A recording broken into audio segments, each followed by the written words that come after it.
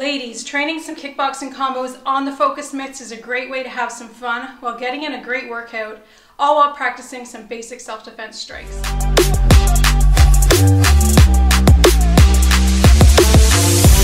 am Cheryl here along with Master Jonathan, and we are the co-founders of Empowered.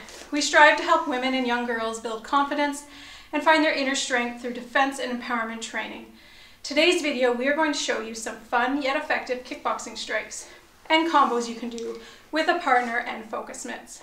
Partnering up with someone like a friend or family member to pound on the mitts while having some fun is a great way to get in your workout, spend some quality time with someone, and release some of that pent-up aggression built up during the workday.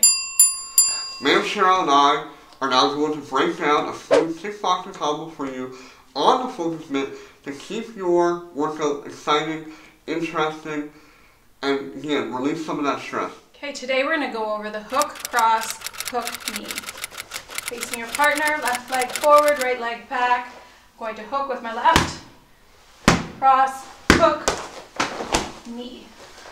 Good, now make sure when you're doing the knee, it's always a really good idea to grab a hold of your partner, whether the shoulder or doing a clinch around their neck or head.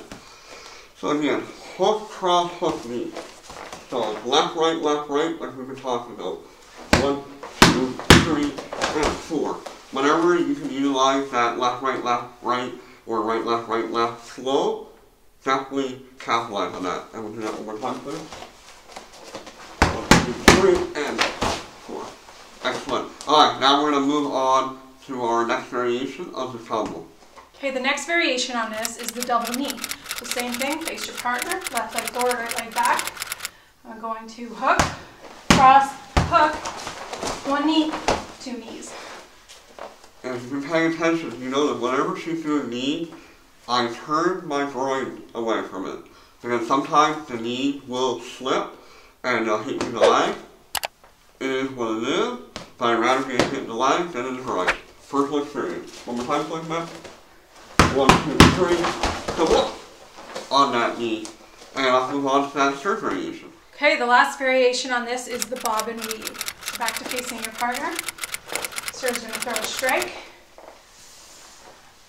Under, up. Back to the combination we've been doing.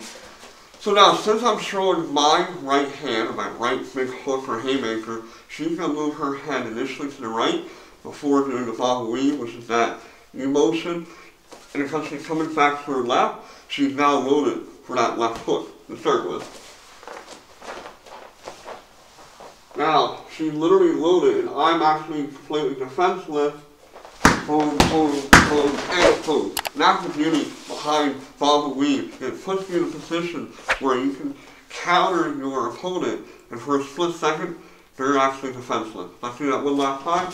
Nice and slow. So I show my left, or my right hand, my apologies. Her left, right. And that variation of the hook, cross, hook, knee.